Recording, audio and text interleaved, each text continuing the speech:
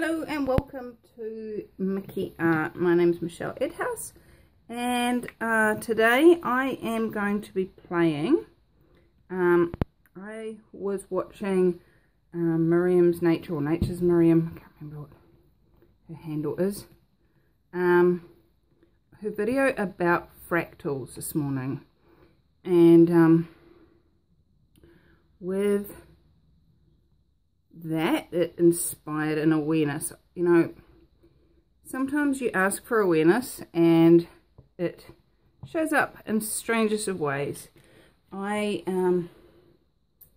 some of you know, I inherited from my dad his big pile of paints, and in that pile of paints was a what do you call it? An ink refill box. Now obviously for a printer rather than for painting, and I, you know, as with everything, I asked, should I take this with me or should I leave it here? And I went with what was light, and what was light was to bring it home. And so I've been asking for a way that I can use this in my painting. So when I was watching Miriam today, look, I'm even using a comb. This is slightly different to what she uses because I couldn't find one actually. But so when I was looking at, oh, that was not the plan. Looking at what she was doing, using ink and alcohol in runny white paint, I was like, I've got some printer cartridge ink that I've been asking for awareness about. I wonder if that will do a similar thing. So that's what we're playing with today in this video, guys. I haven't done this yet. I don't know if it'll work. But having done my very cool Anne Osborne impression yesterday that looks like a unicorn,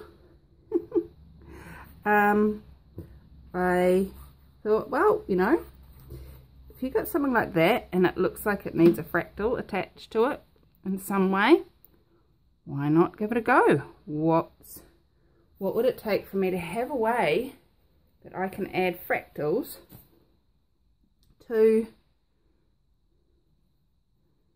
my paintings with ease, and get rid of some of those bubbles, get rid of those fractals with ease, and be able to add them. Get rid of the fractals, get rid of the bubbles, and add fractals. Anyway, so this is just a play video, experiment video, see what we can create. I have my isopropyl alcohol that I got from the pharmacy. I don't know where you guys can get it in America, but the only place you can buy it here is at a pharmacy. And this is 100%. I know she was using 91% in her video. And then in this box you get the cyan, the magenta, the black, and the yellow. And technically you should be able to make absolutely any colour out of those.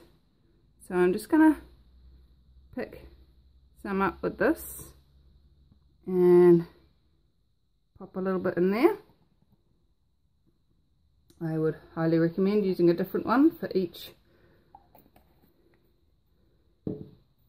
colour, just so that they stay clean. And then I'm going to do the same with the alcohol and see what gets created with that. Put the rest back in there, put that one up the top so that I know which one's my alcohol, and gonna stir that, and almost seeing fractals appearing in that. So all she did was just add a drop, and hey presto, check that out. Add another drop. That's so pretty. And I'm going to have a little one over here and get rid of that here. And where else could I put one? Oh, now I'm going into my head. Going into your head is just not creative. Thinking is stinking when it comes to art, guys. Are you willing to actually be so creative that you don't need to think? Just know what your painting requires. Know what you desire. Know what the paint desires to be, what it requires to create what you desire. So that's working beautifully. I'm loving it. So I am getting my other colours out.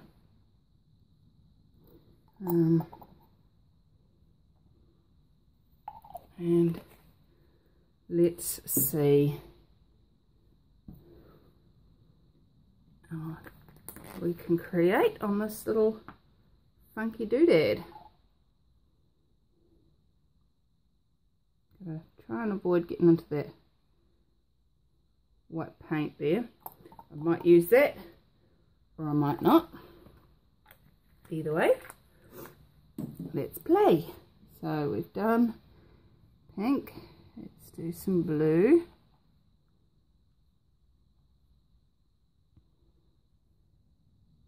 Oh, two.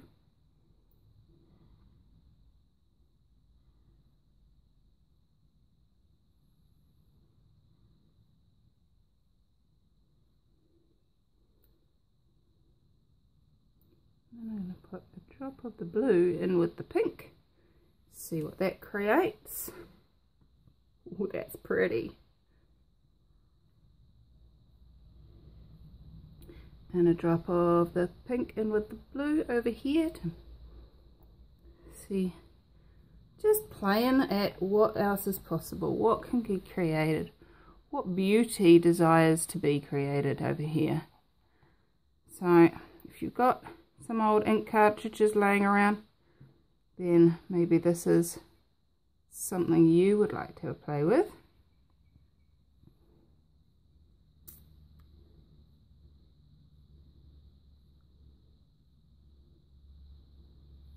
Interesting.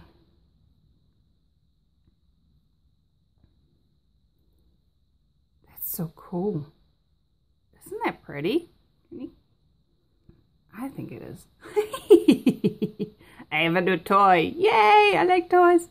What am I going to do? I'm going to put a little bit of red in that one. And a little bit of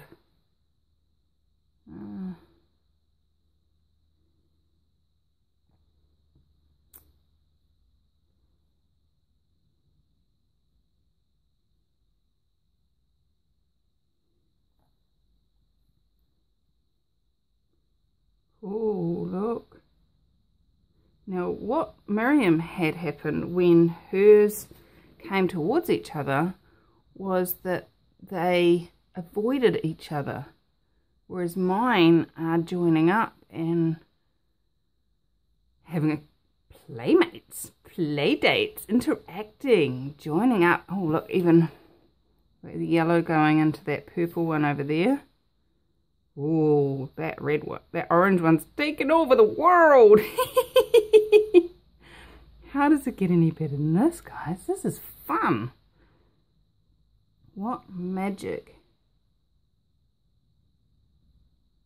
can be created when you tutu with colour?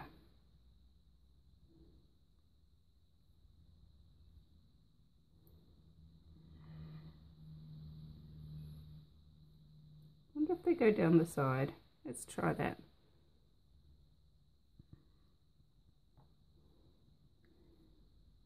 I do like the green. It's a pretty green.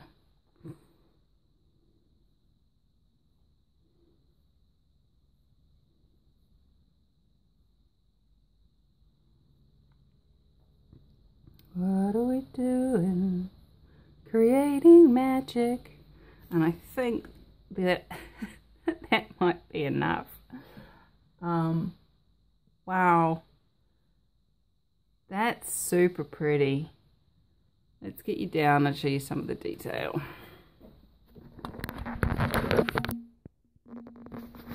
You know, one of the things that I've found with when my printer tells me that the ink is empty, I don't believe it. Look at these beautiful fractals.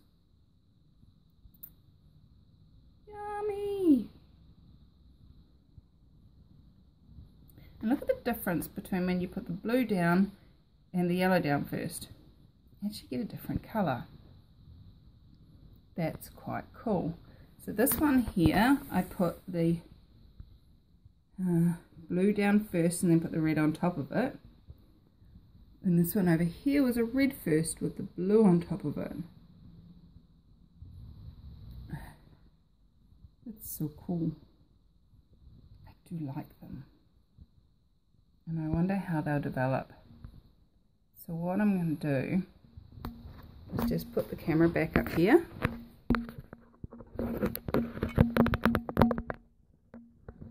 Zoom you in. And let's time lapse.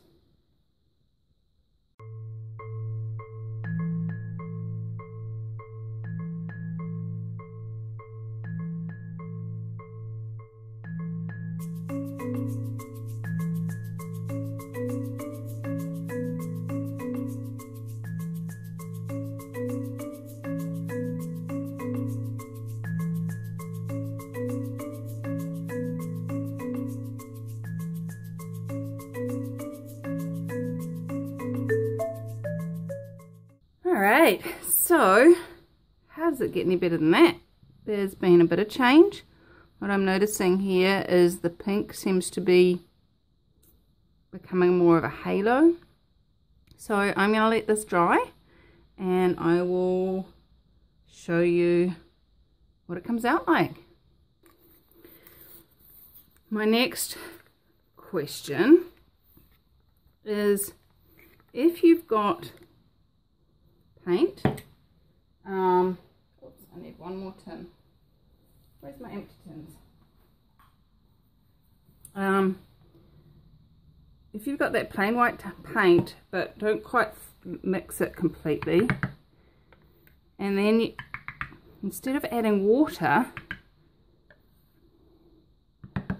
you would add your ink. How would that show up? So that's what I'm playing with next. So I'm gonna show you one and then I'm gonna pause the video and do the other two off screen, and we will see how we go. So I'm gonna use the yellow and this one and see what happens. Don't even know if it will mix properly yet, but this is always an interesting toy to play with. So it might require quite a bit of mixing, and because we're putting it into a white base, you're going to get quite a light colour. So that's, looks like I'm scrambling eggs in here. Alright, so what I have ended up with, the yellow is still, I added a little bit more and it's still a little bit egg yolky. These are really runny actually. I think that one's quite nice, and the magenta, oh, that's not as runny as I thought it was. So the yellow, I've put heaps and heaps and heaps of yellow in, and it's become quite runny, and I'm still not particularly happy with the consistency. The blue, the sienna, and the magenta, they didn't take much at all. In fact, I didn't, what I showed you before in the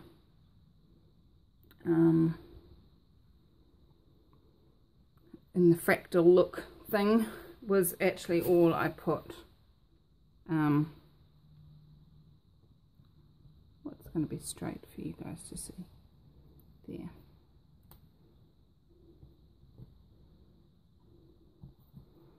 So what I'm going to do now, I'm going to put a little bit of white onto the edges of this canvas.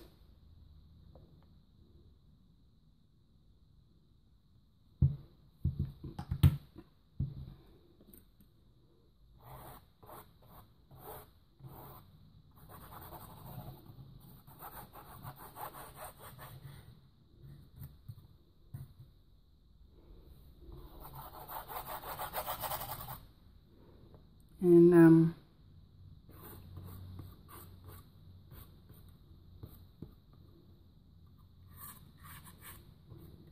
then I'm gonna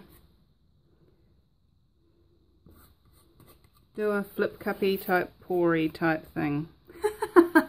You know, one of those random things that we artists do when we're playing. Do you ever do that? If not, what would it take for you to be willing to be out of control, out of definition, out of form, structure and significance, out of linearity and out of concentricities for all eternity? What else is possible, guys? How does it get any better than this? Are you willing to play? Alright, so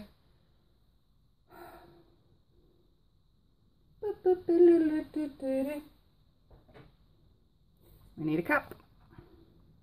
We also need some dimethicone, which I have not put in either of these yet. Any of these. And that's heaps. Lots. Crikey.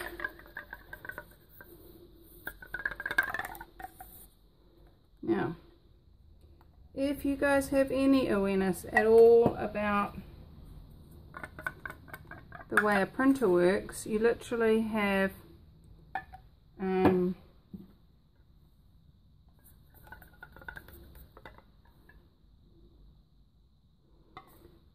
four colours. You have the sienna, the magenta, the yellow and the black.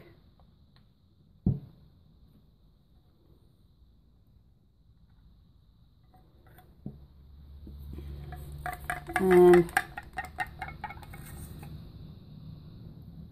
this magenta is probably a little bit too thick, but that's okay, the yellow will make up for it. And some more white. This is going to be very pastely, very, very pastely.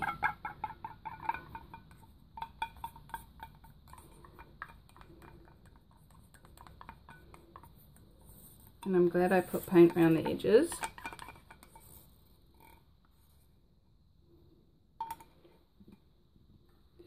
Now for those of you that don't like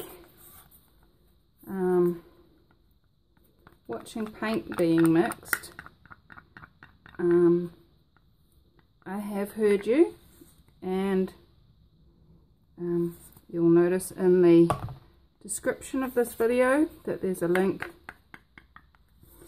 to where I started this creation process.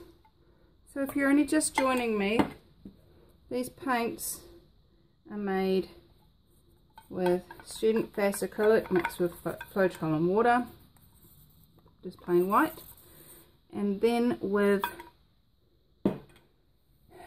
printer ink mixed in.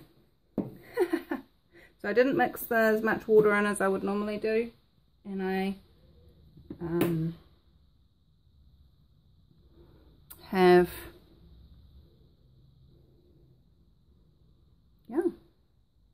had some fun. Let's see if this does anything.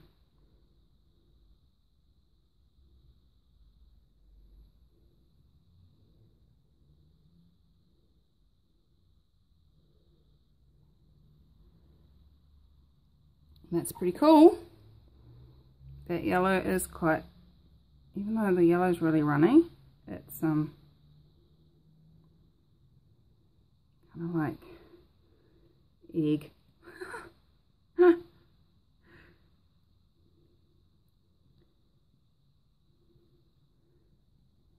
So that's definitely interesting.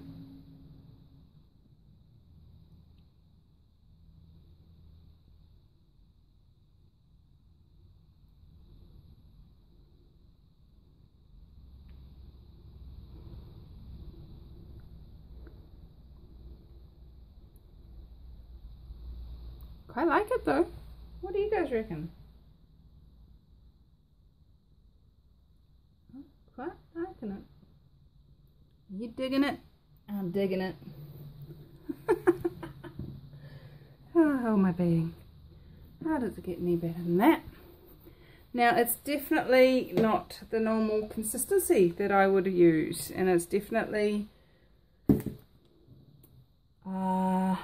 doing some interesting blends. It's not smooth, it's really not mixing very well at all. The blue and the yellow have made an interesting green. Let's see if the dimethicone comes up and if we actually get any cells at all.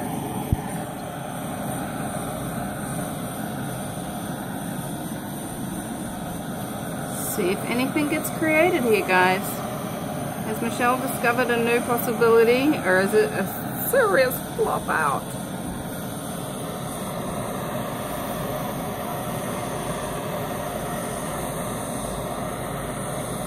And what will it dry like? That's the other question.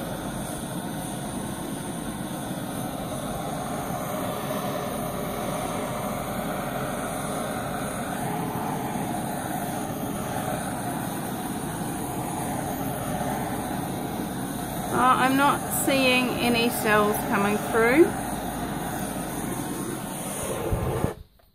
I'm seeing a cat appearing at the door, but that's okay. So let's get you down and show you what we've got. And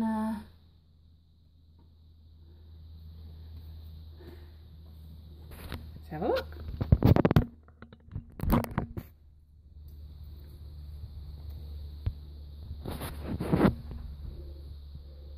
So there you go, guys. It's really quite gelatinous, I think, is probably the best descriptive word